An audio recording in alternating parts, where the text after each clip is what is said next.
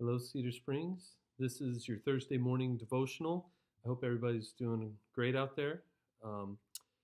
I wanted to share from Psalm 104 some of the thoughts I had coming into it. I've been trying to go on walks every day and enjoy just being outside and enjoy God's creation.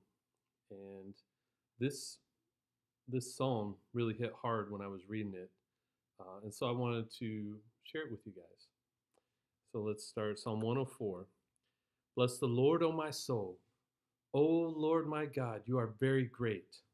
You are clothed with splendor and majesty, covering yourself with light as with a garment, stretching out the heavens like a tent. He lays the beams of his chambers on the waters. He makes the clouds his chariot. He rides on the wings of the wind. He makes his messengers winds, his ministers a flaming fire. He set the earth on its foundations so that it should never be moved. You covered it with the deep as with a garment. The waters stood above the mountains. At your rebuke they fled. At the sound of your thunder they took to flight. The mountains rose, the valleys sank down to the place that you appointed for them. You set a boundary that they may not pass, so that they may not again cover the earth. You make springs gush forth in the valleys. They flow between the hills. They give drink to every beast of the field. The wild donkeys quench their thirst. Beside them the birds of the heavens dwell. They sing among the branches. From your lofty abode you water the mountains. The earth is satisfied with the fruit of your work.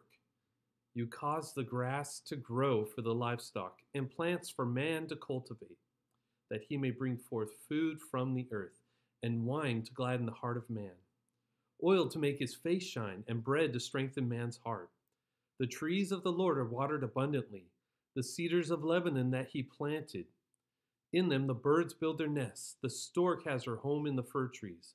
The high mountains are for the wild goats. The rocks are a refuge for the rock badgers. He made the moon to mark the seasons. The sun knows its time for setting. You make darkness and it is night, when all the beasts of the forest creep about. The young lions roar for their prey, seeking their food from God. And when the sun rises, they steal away and lie down in their dens. Man goes out to his work and to his labor until the evening. O Lord, how manifold are your works! In wisdom have you made them all. The earth is full of your creatures. Here is the sea, great and wide, which teems with creatures innumerable, living things both small and great. There go the ships and Leviathan, which you formed to play in it. These all look to you to give them their food in due season. When you give it to them, they gather it up. When you open your hand, they are filled with good things. And when you hide your face, they dismay. When you take away their breath, they die and return to the dust. And when you send forth your spirit, they are created, and you renew the face of the ground. May the glory of the Lord endure forever. May the Lord rejoice in his works, who looks on the earth and it trembles, who touches the mountains and they smoke. I will sing to the Lord as long as I live. I will sing praise to my God while I have being. May my meditation be pleasing to him, for I rejoice in the Lord.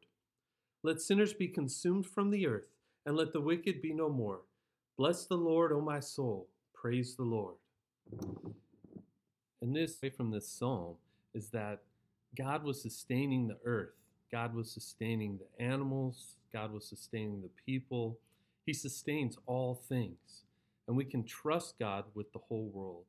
He provides for all, so you don't have to be fearful or worry, because God is able to take care of you. Maybe it'd be a great thing for you this week to just get out into nature and just enjoy what God has done and see how he has provided for all, because he's in control of everything. And I'll be praying for you this week that God blesses you, and let's all be lifting each other up in prayer, and I hope you have a great week.